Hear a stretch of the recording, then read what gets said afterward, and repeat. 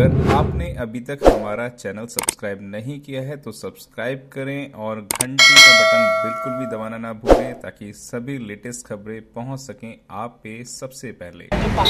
नमस्कार, मैं सरिता कुमार smnews में आप सभी का स्वागत करती हूं। आज हमारे साथ है राष्ट्रीय जनहित संघर्ष पार्टी के प्रदेश अध्यक्ष चौधरी कृष्ण पाल सिंह जी। आज हम इनसे बात करना चाहेंगे कि ईवीएम को लेकर जगह जगह धरना प्रदर्शन हो रहे हैं, इस पर आप कितना समर्थ हुए हैं? SM न्यूज़ के लिए मेरा बहुत बहुत धन्यवाद और मैं आशा करता हूं कि SM चैनल दिन दोगुनी और रात चौगुनी तरक्की करे। जो ईवीएम को लेकर के आज हमारा आंदोलन चल रहा है यहाँ जंतर मंतर पर, ये एक दिन बहुत बड़ा ही रूप धारण करने वाला है। इसमें हमारी छोटी छोटी सैकड़ों पार्टियों से बात हो चुकी है और जो बड़ी पार्टियां हैं उनको भी हमने निमंत्रण पत्र दिया है और कुछ पार्टियों से जाकर भी बात हुई है। सभी पार्टियां अपने अपने स्तर से काम कर रही हैं और आने वाले समय में ये सभी पार्टियां एक दिन रोड पर आएंगी।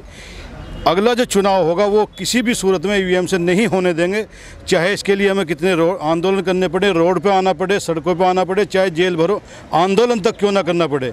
अभी पार्टियां चुनाव से हारी हैं, वो अभी थकान तार रही हैं, लेकिन आने वाले समय में सभी पार्टियां हमारे साथ होंगी।